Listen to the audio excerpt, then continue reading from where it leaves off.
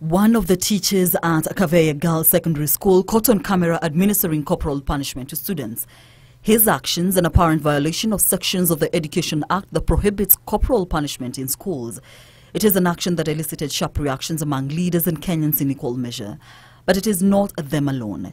Even the man at the helm of Education Ministry, Dr. CS Matiang'i, is among those who were disturbed by the video that has since gone viral. And Thursday, Dr. Matiang'i, accompanied by various education leaders, toured the school to ascertain the real cause of the punishment.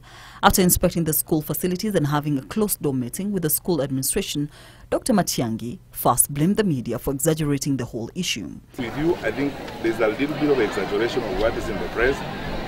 Compared to the facts that we have collected here. Because we have talked to the teachers, we have talked to the principal, and we have talked to the county directors. I think there's a bit of exaggeration. He, however, said the matter will be dealt with by the county education officials to ensure it never happens again. To deal with this matter in a professional manner, respectful of the codes of conduct and the guidelines we have. I respect the institutional and operational independence of the Teacher Service Commission, and that is why I actually came from the headquarters with the Director in charge of Teacher Management, Discipline and Teacher Management, Madam Mary Rotich. And so we would like to deal with it in a manner that also respects the institutional framework that we have in the sector. The Education CS was, however, quick to warn that the teacher in question will be reprimanded. We will look into it, and it's going to be addressed by the two county directors and the board of management when they meet in the afternoon.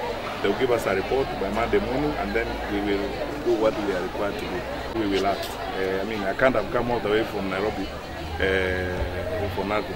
We will act. The school's board of governors was locked up in a meeting for the better part of the day to find the best solution to the situation.